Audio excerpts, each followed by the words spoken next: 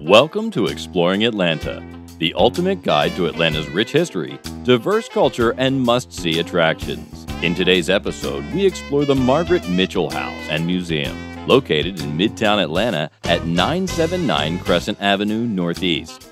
Margaret Mitchell, the Pulitzer Prize-winning author of the highly acclaimed novel-turned-film Gone with the Wind, was a resident of Atlanta. Before we dive into the video, be sure to hit the like button and subscribe, as it helps us bring you more videos like this. Margaret Mitchell was a novelist and journalist. Gone with the Wind is the only novel she wrote that was published during her lifetime. First published in 1936, the novel is set in Clayton County and Atlanta, Georgia. It tells the story of a wealthy plantation owner's daughter who must claw her way out of poverty by any means necessary during the American Civil War and Reconstruction era. The book was an instant hit with American readers and the top fiction bestseller of 1936 and 1937. In 1939, the novel was adapted into a film by the same name and is considered to be one of the greatest movies of all time. It would go on to win 8 Academy Awards, including Best Picture during the 12th Annual Academy Awards ceremony. Margaret Mitchell passed away at the age of 48 after being struck by a speeding drunk driver as she crossed Peachtree Street and 13th Street with her husband, John Marsh, while on her way to see the movie A Canterbury Tale on an August evening in 1949. After her death, a collection of her childhood writings and a short novel titled Lost Lacin were published, as well as a collection of newspaper articles she had written for the Atlanta Journal.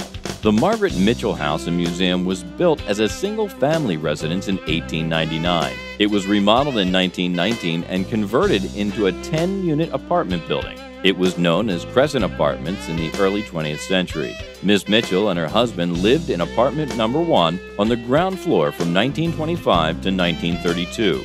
While living there, she wrote the bulk of her Gone with the Wind novel. She characterized their apartment as the dump, as property maintenance declined due to unstable owners and the stock market crash of 1929. The building changed owners, faced structural challenges and deterioration over the years, including 2 fires. The last fire in May of 1996 was caused by an arson attempt. This fire occurred at a point where the restoration was almost complete. All but Margaret Mitchell's apartment was damaged or destroyed. The building would be preserved. Margaret Mitchell House and Museum opened in 1997. The house is listed on the National Register of Historic Places and designated as a historic building by the City of Atlanta. It houses permanent exhibits that focus on various topics surrounding the building's history.